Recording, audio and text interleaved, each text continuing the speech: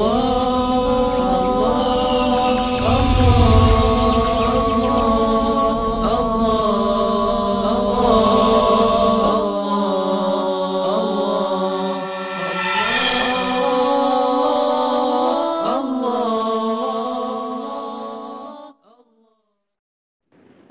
আলাইকুম ওয়া রাহমাতুল্লাহি ওয়া বারাকাতুহু। আলহামদুলিল্লাহি রাব্বিল আলামিন ওয়াসসালাতু ওয়াসসালামু আলা নাবিয়্যিনা মুহাম্মদ ওয়া আলা আলিহি ওয়া আসহাবিহি আজমাইন, আম্মা বা'দ।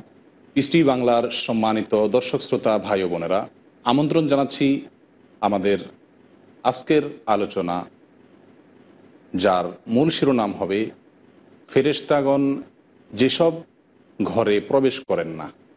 আল্লাহ সুবহানাহু ওয়া তাআলা যত সৃষ্টি দুনিয়াতে এবং তার সৃষ্টি জগতের মাঝে রেখেছেন, তন্মধ্য থেকে অন্যতম এক সৃষ্টি হলেন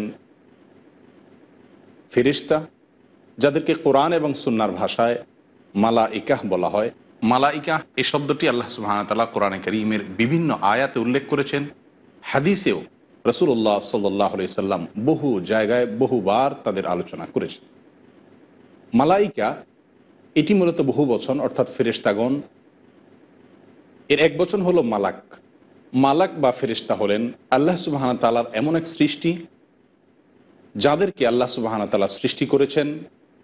আমরা তাদেরকে দেখতে পাই না, তাদেরকে আল্লাহ সুবহানাহু ওয়া তাআলা বিভিন্ন শ্রেণীতে বিভক্ত করেছেন। তাদেরকেও আল্লাহ সুবহানাহু ওয়া তাআলার ইবাদত করছেন এবং কিয়ামত পর্যন্ত ইবাদতেই রত আছেন, থাকবেন। এবং তাদেরকেও আল্লাহ তাআলার ইবাদতের ক্ষেত্রে দাঁড়িয়ে আল্লাহ সুবহানাহু ওয়া তাআলার গুণকীর্তন করছেন এবং এভাবেই তিনি করতে থাকবেন কিয়ামত পর্যন্ত। কেউ রুকুতে আল্লাহ সুবহানাহু ওয়া তাআলার গুণকীর্তন করছেন এবং এইভাবে কিয়ামত পর্যন্ত করতেই থাকবেন। আবার অনেকে সিজদায় আল্লাহ সুবহানাহু ওয়া তাআলার তাসবিহ পাঠ করতে থাকবেন, কিয়ামত পর্যন্ত চলতে থাকবে। ফেরেশতাগণের মধ্য থেকে অনেককে আল্লাহ সুবহানাহু ওয়া তাআলা পৃথিবীর বিভিন্ন কাজে নিয়োজিত করে রেখেছেন। কিছু ফেরেশতা আছেন যাদেরকে আল্লাহ সুবহানাহু ওয়া তাআলার আরশ বহন করার দায়িত্বে নিয়োজিত করে রাখা হয়েছে। কিছু ফেরেশতা আছেন যাদেরকে আল্লাহ সুবহানাহু ওয়া তাআলা জান্নাত বা জাহান্নামের দায়িত্বে নিয়োজিত করে রেখেছেন। সম্মানিত দর্শক, ফেরেশতাগণের বিভিন্ন শ্রেণী আল্লাহ সুবহানাহু ওয়া তাআলা রেখেছেন।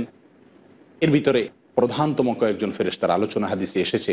ফেরেশতাগণের বিস্তারিত আলোচনা আমরা যাব না। মূলত ফেরেশতাগণ সম্পর্কে সংক্ষিপ্ত একটি ধারণা দেওয়াই হলো মূল উদ্দেশ্য।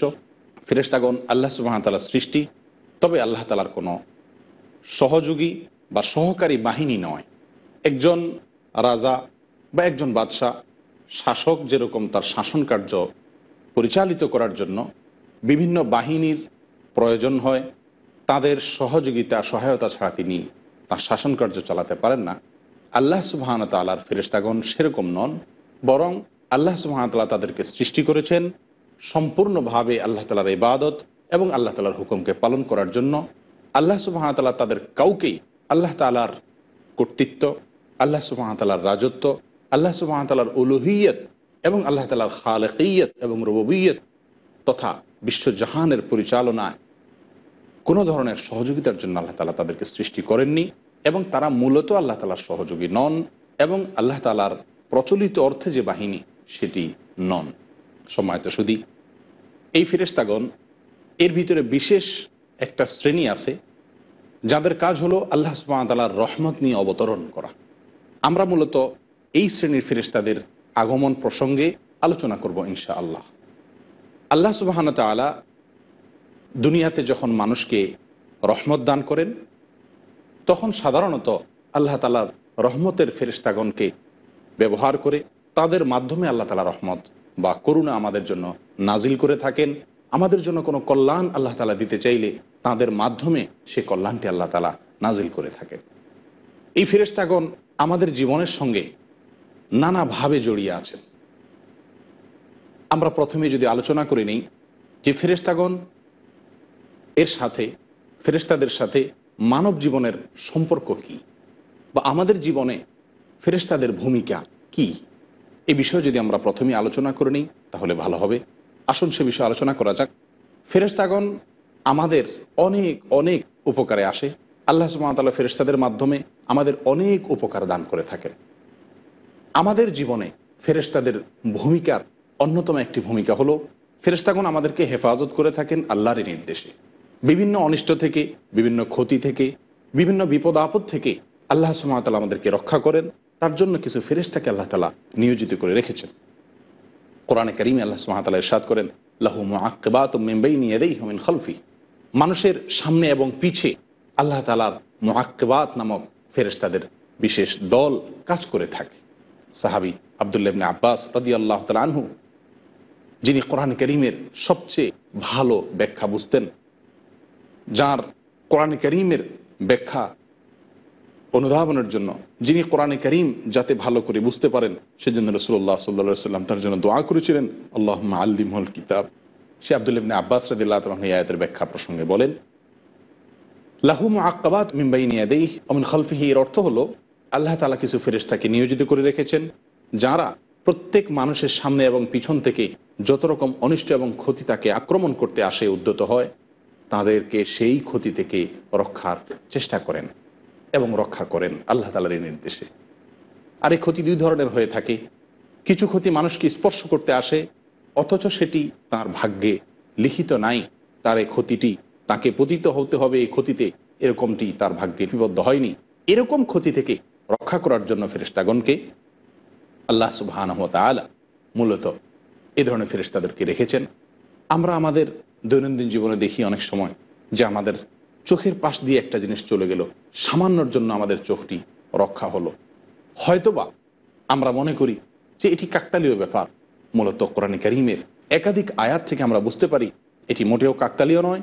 আল্লাহ সুবহানাহু ওয়া তাআলা যে সমস্ত ফেরেশতাগণকে আমাদের দেহরক্ষীর ভূমিকায় রেখেছেন, তারা মূলত আমাদের ভাগ্যের অলিখিত কোনো ক্ষতি আশঙ্কা বা আমরা ক্ষতির কাছাকাছি গেলে তারা মূলত আল্লাহ তাআলার নির্দেশে সেটি থেকে আমাদেরকে হেফাজত করে থাকেন।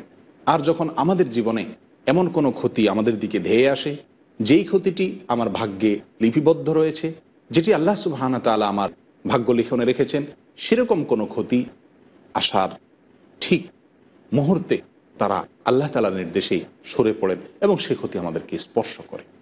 সম্মানিত সুধী, কোরআনে কারীমে আল্লাহ সুবহানাহু ওয়া তাআলা স্পষ্টভাবে বলেছেন, ইন্না আলাইকুম লাহাফিযিন, নিশ্চয়ই তোমাদের উপর কতিপয় ফেরেশতা নিযুক্ত রয়েছেন যারা তোমাদেরকে সংরক্ষণ করে থাকেন। এক হাদিসে আসছে রাসূলুল্লাহ সাল্লাল্লাহু আলাইহি ওয়াসাল্লাম ইরশাদ করেছেন যে প্রত্যেক ব্যক্তির সঙ্গেই একজন করে জিন অর্থাৎ শয়তান নিয়োজিত থাকে, যে তাকে সব সময় অন্যায় এবং মন্দ পথের দিকে প্ররোচিত করে। এর বিপরীতে প্রত্যেকের সঙ্গেই একজন করে আল্লাহ তাআলার ফেরেশতাও নিয়োজিত আছে। তাহলে এই সমস্ত আয়াত এবং হাদিস থেকে আমরা বুঝতে পারলাম ফেরেশতা আমাদের জীবনে যে ভূমিকা রেখে থাকেন তার ভিতরে অন্যতম একটি হলো আমাদেরকে আল্লাহ সুবহানাহু ওয়া তাআলার নির্দেশেই, আল্লাহ তাআলার দেওয়া পাওয়ারেই, আল্লাহ তাআলার অনুমতি সাপেক্ষে বিভিন্ন ক্ষতি, অনিষ্ট, বিপদ আপদ যেগুলো অল্পের জন্য আমরা বেঁচে যাই লক্ষ্য করি, সেগুলো থেকে তারা হেফাজত করেন। আল্লাহ তাআলার নির্দেশেই তারা আমাদেরকে এই সংরক্ষণ করে থাকে। ফেরেশতাগণ আমাদের জীবনে আরও অনেক ভূমিকা রেখে থাকেন। তার মধ্যে থেকে একটি হলো ফেরেশতাগণ আমাদের জন্য ক্ষমা প্রার্থনা করেন আল্লাহ সুবহানাহু ওয়া তাআলার কাছে। আমাদের জীবনে যখন কোনো অন্যায়, অত্যাচার বা গুনাহের কাজ হয়ে যায়, তখন আল্লাহ তাআলার এই ফেরেশতাগণ আমাদের পক্ষ হয়ে আল্লাহ সুবহানাহু ওয়া তাআলার কাছে সুপারিশ করেন, আমাদের জন্য ইস্তেগফার করেন, আমাদের জন্য তারা ক্ষমা প্রার্থনা করেন। আল্লাহ সুবহানাহু ওয়া তাআলা বলেন, ওয়াল মালাইকাতু ইউসাব্বিহুনা বিহামদি রাব্বিহিম, আর ফেরেশতাগণ তাদের রবের প্রশংসায় গুণকীর্তন করেন, তাসবিহ পাঠ করেন, পবিত্রতা বর্ণনা করেন, এবং ওয়াস্তাগফিরুনা লিমান ফিল আরদ, এবং তারা ধরাপৃষ্ঠে যারা আছেন, ধরাপৃষ্ঠের এই ভূপৃষ্ঠের অধিবাসী যারা, তাদেরকে এই ভূমণ্ডলের অধিবাসী যারা, তাদের জন্য ফেরেশতাগণ ইস্তেগফার করতে থাকেন, আল্লাহ তাআলার কাছে দোয়া করতে থাকেন। যেমনটি আল্লাহ সুবহানাহু ওয়া তাআলা কোরআনে কারীমে বলেছেন, হুয়াল্লাযী ইউসাল্লি আলাইকুম ওয়া মালাইকাতুহু, তিনি আল্লাহ যিনি তোমাদের প্রতি রহমত অবতীর্ণ করেন এবং তাঁর ফেরেশতাগণ আল্লাহ তাআলার রহমত নিয়ে আসেন তোমাদের কাছে। এবং এর এই অর্থ হতে পারে যে ফেরেশতাগণ তোমাদের জন্য আল্লাহ তাআলার কাছে নেক দোয়া করেন, কল্যাণের প্রার্থনা করেন। সম্মানিত সুধী, ফেরেশতাগণ আমাদের জীবনে আরেকটি গুরুত্বপূর্ণ ভূমিকা রাখেন, সেটি হলো আমরা যখন সালাতে সূরা ফাতিহা পড়ে থাকি, তখন সূরা ফাতিহার শেষে যখন গায়রিল মাগদুবি আলাইহিম ওয়ালাদ-দাল্লিন এটুকু তেলাওয়াত করি, তখন ফেরেশতাগণ এই আয়াত তেলাওয়াত শেষে, সূরা ফাতিহা তেলাওয়াত শেষে সালাতে, বিশেষ করে আমরা যখন জামাতবদ্ধ সালাতে আমরা যখন আমিন বলি একসঙ্গে সকলে সমস্বরে, তখন ফেরেশতাগণ আমাদের সঙ্গে আমিন বলেন রাসূলুল্লাহ সাল্লাল্লাহু আলাইহি ওয়াসাল্লাম স্পষ্টভাবে হাদিসে ইরশাদ করেছেন, মান ওয়াফাকা তামিনুহু তামিনাল মালায়েকা, যে ব্যক্তির আমিন ফেরেশতাদের আমিনের সঙ্গে মিলে যাবে, আল্লাহ তাআলা তার গুনাহ মাফ করে দিবেন। এখান থেকে আমরা বুঝতে পারি ফেরেশতাগণ আমাদের আমিনের সঙ্গে আমিন বলেন, অর্থাৎ আমাদের দোয়ার সঙ্গে সায় দেন এবং আমাদের দোয়ার পক্ষে অবস্থান নিয়ে আল্লাহ সুবহানাহু ওয়া তাআলার কাছে আমাদের জন্য দোয়া করেন। সময়ত শুধু আমরা সূরা ফাতিহা আল্লাহর কাছে সঠিক এবং সরল পথ কামনা করি। এই সরল পথ প্রাপ্তির যে দোয়া করি, এই দোয়ার শেষে আমরা বলি আল্লাহ আপনি কবুল করুন। আমরা আমিন বলি, ফেরেশতারাও বলেন আল্লাহ আপনি কবুল করুন। তার মানে তারা আমাদের দোয়ার সঙ্গে সায় দিলেন। এখান থেকে বুঝতে পারলাম আমাদের জীবনে ফেরেশতাদের ভূমিকা অতীব গুরুত্বপূর্ণ এবং ইতিবাচক অনেক অনেক ভূমিকা ফেরেশতাগণ মানব জীবনে রেখে থাকেন। সময়ত শুধু ফেরেশতাগণ আমাদের জন্য বরকত নিয়ে আসেন আল্লাহ তাআলার নির্দেশে, আল্লাহ তাআলার কাছ থেকে। এটিও মানব জীবনে ফেরেশতাদের অত্যন্ত গুরুত্বপূর্ণ একটি ভূমিকা। ফেরেশতাদের আরেকটি গুরুত্বপূর্ণ ভূমিকা হলো, শয়তান আমাদের কোনো ক্ষতি করতে চাইলে, আমাদেরকে বিপথে যখন নিতে চায়, তখন ফেরেশতাগণ সেক্ষেত্রে সহায়তা করেন, শয়তানকে তারা প্রতিরোধ করেন, শয়তান থেকে আমাদেরকে রক্ষা করার প্রাণপণ চেষ্টা করেন এবং আল্লাহ সুবহানাহু ওয়া তাআলার বাতানো পথে তারা আমাদেরকে সঠিক পথ নির্দেশ করতে থাকেন। সম্মানিত সুধী, ফেরেশতাগণ আমাদের অন্তরে আল্লাহ তাআলার নির্দেশ সাপেক্ষে প্রশান্তি অবতরণের ভূমিকাও রেখে থাকেন এবং একইভাবে আল্লাহ তাআলার নেককার এবং প্রিয় বান্দাদের জানাজায় অনেক সময় ফেরেশতারা হাজির হয়ে থাকেন। এবং সবচেয়ে বড় দিক যেটি, সেটি হলো আল্লাহ সুবহানাহু ওয়া তাআলার পক্ষ হতে সব সময় যুগে যুগে পৃথিবীর সৃষ্টি থেকে এই পর্যন্ত মানব জাতির জন্য সবচেয়ে গুরুত্বপূর্ণ যে জিনিস, আল্লাহ তাআলাকে পাওয়া এবং জান্নাত লাভ করার যে পথ, সেই পথ বাঁধানোর জন্য ফেরেশতাগণ আল্লাহর কাছ থেকে দিক নির্দেশনা তথা ওহী নিয়ে যুগে যুগে অবতরণ করেছেন। সম্মানিত দর্শক, আশা করি এই বিষয়টি অন্তত ক্লিয়ার হয়ে গেছে যে একজন মুসলিম এর জীবনে আল্লাহ সুবহানাহু ওয়া তাআলার নিয়োজিত রহমতের ফেরেশতাগণের অনেক অনেক ভূমিকা রয়েছে। সে বিষয়ে আমরা আরও বিস্তারিত আলোচনা করব। এই পর্যায়ে সময় হয়েছে ছোট্ট একটি বিরতি নেওয়ার। আশা করি আমাদের সঙ্গেই থাকবেন। আসসালামু আলাইকুম ওয়া রাহমাতুল্লাহি ওয়া বারাকাতুহু।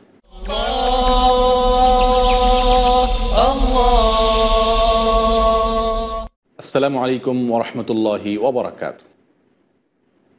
সম্মানিত দর্শক, বিরতির পর আবারও আপনাদের স্বাগতম। সম্মানিত দর্শক, আল্লাহ সুবহানাহু ওয়া তাআলা ফেরেশতাদের মাধ্যমে আমাদের অনেক কল্যাণ দিতে চান, কিন্তু পরিতাপের বিষয় হলো আমরা সে কল্যাণ আমাদের জীবনের বহুলাংশে আমরা পাই না, অর্জন করতে পারি না। আমরা কল্যাণ বঞ্চিত থাকি। এর অন্যতম এবং প্রধান কারণ কি, সেটি আমরা আবিষ্কার করার চেষ্টা করব ইনশাআল্লাহ আজ। সময়ত শুধু আজ আমাদের সমাজে প্রায় অভিযোগ করতে শোনা যায় মুসলিম ভাই বোনদেরকে যে তারা বেবরকতিতে ভুগছেন, তারা অকল্যাণে ভুগছেন এবং কোনো কিছুতেই কল্যাণ বয়ে আসছে না। সম্পদ বৃদ্ধি করছেন, সুখের উপকরণগুলো বাড়ানোর চেষ্টা করছেন, নিজের পরিশ্রম তথা ডিউটির সময়সীমা বৃদ্ধি করছেন। একজন রোজগার করলে আরেকজন রোজগার করে সেখানে সহযোগিতা করছেন, কিন্তু এরপরেও কল্যাণ যেন আমাদের দেখা দিচ্ছে না, আমাদেরকে ধরা দিচ্ছে না।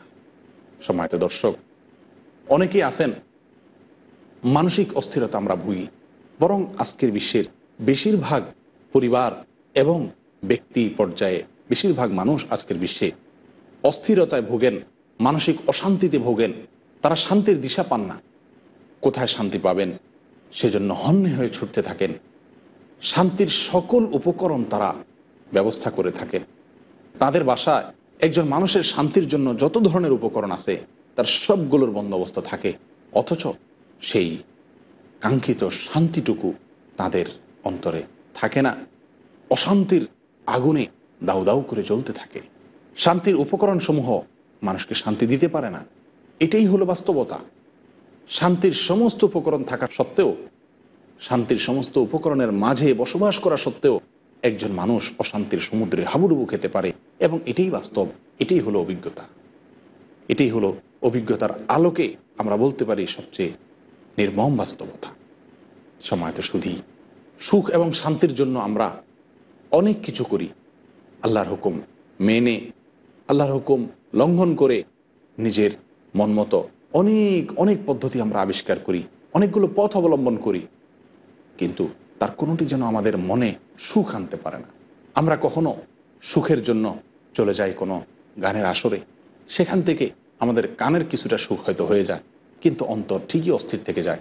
অন্তরের যে প্রশান্তি সেটি অর্জিত হয় না। সময় তো শুধু আমাদের জীবনে এই যে একটা অস্থিরতা, ব্যাকুলতা, অশান্তি, কল্যাণহীনতা, এর অভিযোগ আজ ঘরে ঘরে, আজ জনে জনে, আজ সমাজে সমাজে। মানুষ কতটা অশান্তি এবং অস্থিরতায় থাকলে আত্মহত্যার মতো জঘন্য অপরাধ এবং নির্মম পথ মানুষ বেছে নেয়। আজ পৃথিবীর যে সমস্ত দেশে শান্তির উপকরণ অনেক অনেক বেশি, সে সকল দেশে আত্মহত্যার পরিমাণও বেশি। বরং আত্মহত্যা করার জন্য সেখানে বিভিন্ন ধরনের পদ্ধতি নিত্য নতুন তারা আবিষ্কার করে চলেছেন। সম্মানিত দর্শক, এর মূল কারণ হলো জীবনে শান্তি নেই, জীবনে কল্যাণ তাদের ধরা দিচ্ছে না, স্থির চিত্ত তারা অর্জন করতে পারেননি।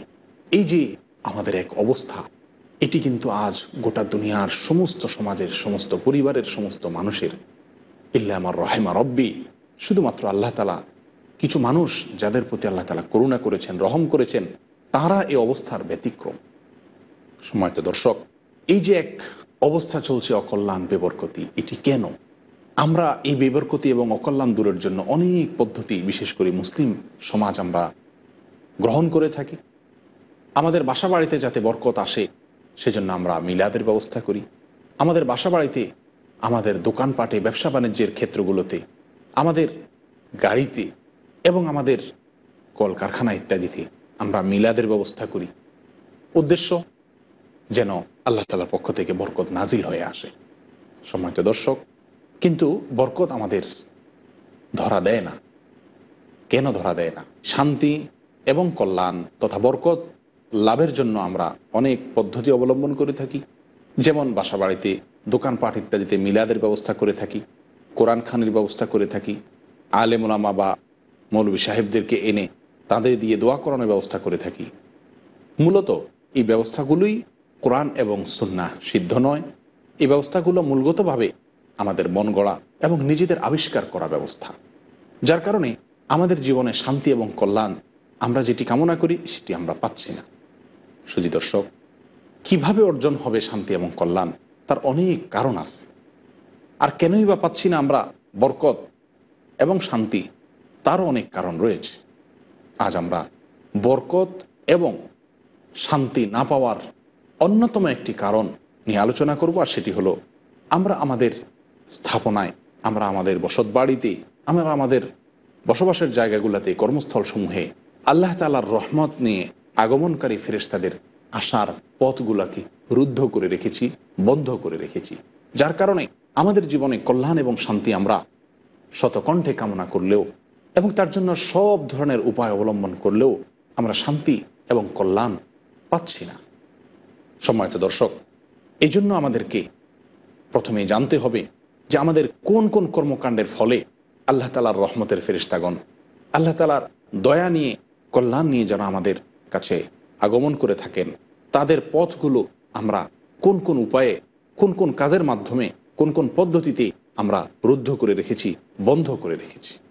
সম্মানিত দর্শক, আল্লাহ তাআলার রহমতের ফেরেশতাগণ সব ঘরে, সব জায়গায়, সব স্থানে যান না। কিছু কিছু ক্ষেত্র আছে যে সমস্ত ক্ষেত্রসমূহে আল্লাহ সুবহানাহু ওয়া তাআলার এই রহমতের ফেরেশতারা আসেন না। আবার কিছু কিছু ক্ষেত্র আছে যে সমস্ত ক্ষেত্রসমূহে এমন কিছু কাজ করা হয় যেগুলো আল্লাহর লানত বা গজবের কারণ। সে সমস্ত কাজসমূহ যখন আমরা সম্পাদন করি, তখন আল্লাহ তাআলার সে সকল রহমতের ফেরেশতাগণ কল্যাণ এবং বরকত নিয়ে আমাদের বাসাবাড়িগুলোতে, আমাদের দ্বারে আসেন না। সম্মানিত দর্শক, এমন একটি কাজ রাসূলুল্লাহ সাল্লাল্লাহু আলাইহি সাল্লামের হাদিসে উঠে এসেছে, যে কাজটি করলে, কোনো বাসায় যদি সে কাজটি করা হয়, কোনো ঘরে যদি সে কাজটি করা হয়, কোনো বাড়িতে যদি সে কাজটি করা হয়, তাহলে সেখানে আল্লাহ তাআলার ফেরেশতাগণ আসেন না, ফেরেশতাগণ প্রবেশ করেন না। সুনানে আবু দাউদের এই বর্ণিত হাদিসে রাসূলুল্লাহ সাল্লাল্লাহু আলাইহি সাল্লাম ইরশাদ করেছেন, আম্মার ইবনে ইয়াসির রাদিয়াল্লাহু তাআলা যে হাদিসটি বর্ণনা করেছেন, আল্লাহ রসুল সাল্লাল্লাহু আলাইহি ওয়াসাল্লাম বলেন, সালাসাতুন, তিন ব্যক্তি এমন আছেন, লা তাকরাবুহুমুল মালাইকা, যাদের কাছে ফেরেশতারা আসেন না। তারা কারা? এক ব্যক্তি হলো জিফাতুল কাফের, অপর ব্যক্তি হলো ওয়াল মুতাদাম্মিখু বিল খালুক, এবং তৃতীয় ব্যক্তি হলেন ওয়াল জুনুব ইল্লা আন ইয়াতাওয়াদ্দা। এই তিন ব্যক্তির কাছে আল্লাহ তাআলার রহমতের ফেরেশতা আসেন না।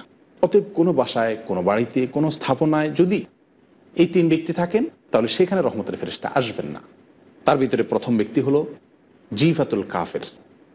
কোনো কাফেরের লাশ যদি কোথাও থাকে, আল্লাহ তাআলার অবাধ্য ছিলেন যে ব্যক্তি সারা জীবন, আল্লাহকে যিনি অস্বীকার করেছেন তার জীবদ্দশায়, তার মৃত্যুর পর আল্লাহ সুবহানাহু ওয়া তাআলার পক্ষ থেকে প্রথম সাজা এবং লাঞ্ছনা হলো যে তার লাশ যেখানে থাকবে সেখানে আল্লাহ তাআলার রহমতের ফেরেশতাগণ আসবেন না। আমাদের ব্যক্তি জীবনে এই বিষয়টি খুব বেশি ঘটে না যে আমাদের বাসা বাড়িতে অমুসলিমদের লাশ পড়ে থাকে, এরকম ঘটনা খুব একটা হয়ে থাকে না।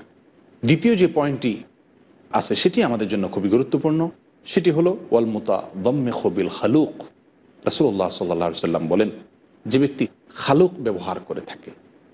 খালুক হলো এক ধরনের সুগন্ধি, যে সুগন্ধি মূলত জাফরানের রং ব্যবহার করে তৈরি করা হয়। জাফরান ব্যবহার করে, জাফরানের কালার ব্যবহার করে যে সুগন্ধি ব্যবহার করা হয়, এবং সেই সুগন্ধি মূলত নারীদের ব্যবহারের জন্য। এটিকে যদি কোনো পুরুষ লোক ব্যবহার করেন, তাহলে সেখানে আল্লাহ তাআলার রহমতের ফেরেশতা আসেন না। এই হাদিসের আলোকে মুহাদ্দিসিন ইকরাম বা হাদিস ব্যাখ্যাতাগণ লিখেছেন, যেখান থেকে স্পষ্ট বোঝা যায় আল্লাহ সুবহানাহু ওয়া তাআলার রহমত বা আল্লাহ তাআলার দয়া ওই সমস্ত জায়গায় আসে না, ওই সমস্ত ব্যক্তিদের জন্য আল্লাহ তাআলা পাঠান না যারা পুরুষ হয়েও নারীদের বেশ ধারণ করেছেন, এবং যারা নারী হয়ে এর বিপরীত অর্থাৎ পুরুষদের বেশ ধারণ করেছেন। কারণ রাসূলুল্লাহ সাল্লাল্লাহু আলাইহি ওয়াসাল্লামের এক্ষেত্রে অত্যন্ত ভয়াবহ সতর্কবাণী এসেছে সুনানে আবু দাউদের এক হাদিসে। তিনি বলেছেন, লাআনাল্লাহু আল মুতাশাব্বিহিনা মিনার রিজালি বিন নিসা ওয়াল মুতাশাব্বিহাতু মিনান নিসাই বির রিজাল। অর্থাৎ যে সকল পুরুষরা নারীদের বেশ ধারণ করে, তাদের সঙ্গে সাদৃশ্য গ্রহণ করে, তাদের উপর আল্লাহ তাআলার লানত এবং গজব নাজিল হয়, এবং ওই সমস্ত নারীদের উপরে আল্লাহর গজব নাজিল হয় যারা পুরুষদের বেশ ধারণ করে। সম্মানিত দর্শক, অতএব আসুন আমরা নিজেদেরকে রক্ষা করি। আল্লাহ তাআলা আমাদের সকলকে আল্লাহ তাআলার রহমতের ফেরেশতাগণ এর রহমত থেকে উপকৃত হওয়ার তৌফিক দান করেন। রহমতের ফেরেশতাগণ আসতে বাধা হয় এমন কোনো কাজ থেকে আল্লাহ তাআলা আমাদের সকলকে আত্মরক্ষা করার তৌফিক দান করেন। এ বিষয়ে আরও বিস্তারিত আলোচনা ইনশাআল্লাহ বিইذনিল্লাহ আমরা নিয়মিত পরবর্তী পর্বসমূহে উপস্থাপন করব। আশা করি ততক্ষণ আপনারা সকলে সুস্থ এবং স্বাভাবিক থেকে আমাদের সঙ্গে যোগ দিবেন। এই পর্যায়ে আমাদের সময় শেষ হয়ে এসেছে, নিতে হচ্ছে বিদায়। আসসালামু আলাইকুম ওয়া রাহমাতুল্লাহি ওয়া বারাকাতুহু।